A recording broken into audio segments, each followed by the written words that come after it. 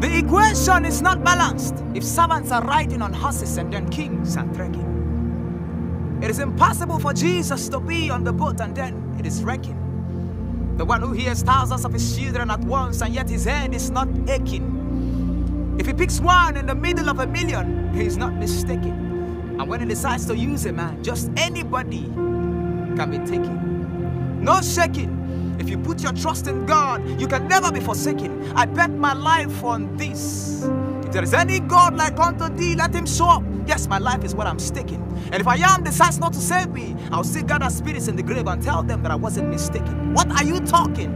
I have signed an undertaking. It is called decision making. I'll follow Jesus even though the walls are cracking.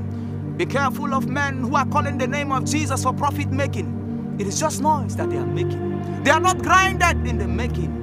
For those who are sick and those who seek, Jesus is the man you should be seeking.